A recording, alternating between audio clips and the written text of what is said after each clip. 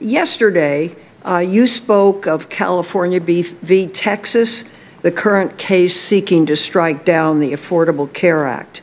You said, I think, that the issue before the court is severability, meaning whether the court can still uphold the Affordable Care Act if it rules that the individual mandate is unconstitutional.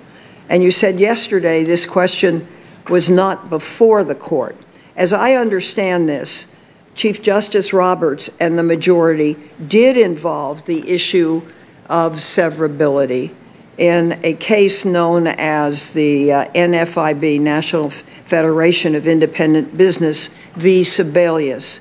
There, the Chief Justice and the 5-4 majority that included Justice Ginsburg struck down one part of the law, the Medicaid expansion provision, but allowed the rest of the law to stand because they found it was severable from the portion they struck down.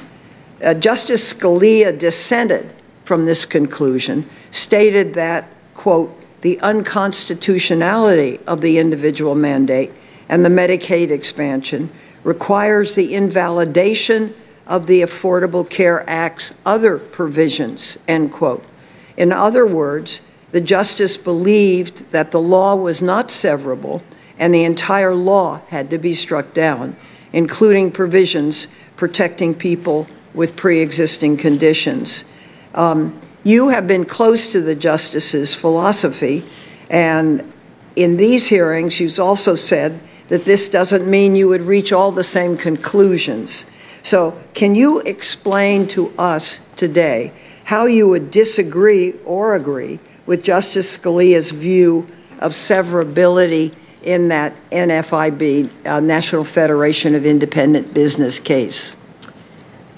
Well, what I think I can say without expressing disagreement or agreement for the reasons I said yesterday, not being able to grade precedents, the severability issue, first of all, the majority holding, as you recognized, was that even though the Medicaid provision was unconstitutional, it was severable. So Justice Scalia expressed his view in dissent.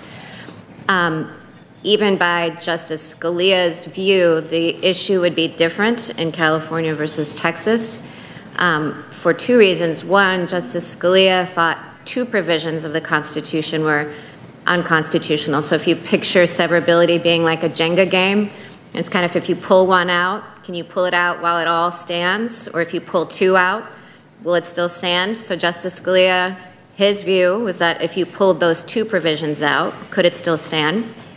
And here we're talking about one. And also, Congress has amended the statute since NFIB versus Sebelius, and it's zeroed out the mandate. So now, California versus Texas involves a different provision because of the zeroing out that was done by amendment. So that's how the two cases present slightly different issues. What do you think of all that? What do I think of severability? Or in that instance?